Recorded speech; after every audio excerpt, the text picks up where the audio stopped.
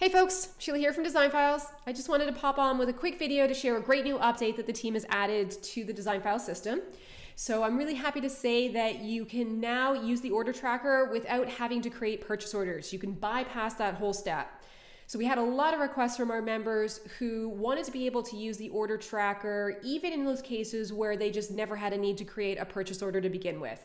So we've gone ahead and we've made that update.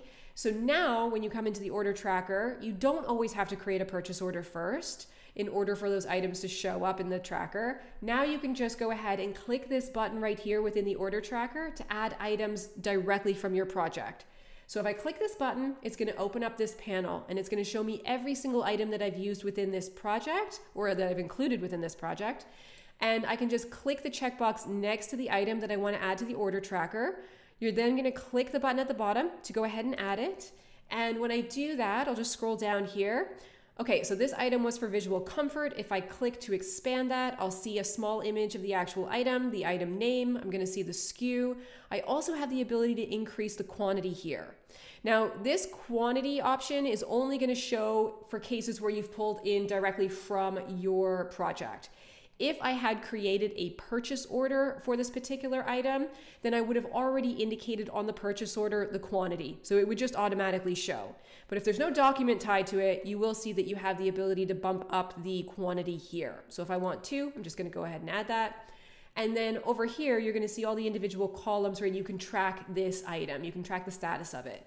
So I could go into the field here and say, okay, I ordered this. Let's say I ordered it today. I'm just going to indicate the date and I can add any notes that I want to add.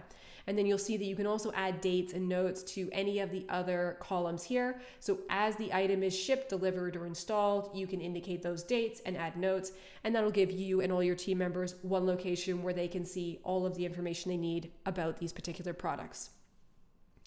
Now, if you want to include a tracking status for an individual item as well, so let's say I had 4 or 5 items that I ordered from Visual Comfort and maybe 3 of them are ordered and 2 are back ordered, whatever the case may be.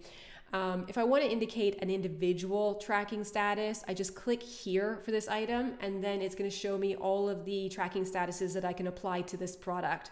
So in this case, I'm just going to say that it's ordered. We're going to update the status and then you'll see that it shows right here. Now, I mean, that's pretty much it. It's that simple to just go ahead and pull items directly from your project into the tracker so that you have that one location where you and your team can just come to see all the orders that you have on the go and make any updates that you need to make. Now, the other thing that I just wanted to bring to your attention, because I think it's probably going to come in really handy for you, is that you also have the ability to add in custom columns to your order tracker as well. So you've got your standard columns right here, but if this doesn't fully cover your needs, for instance, let's say you wanted to have another column where you just want to include the tracking numbers. If you want to do that, up here at the top, you're going to see there's a button with 3 dots. Click into that button. You'll see there's an option for configuring your order tracker.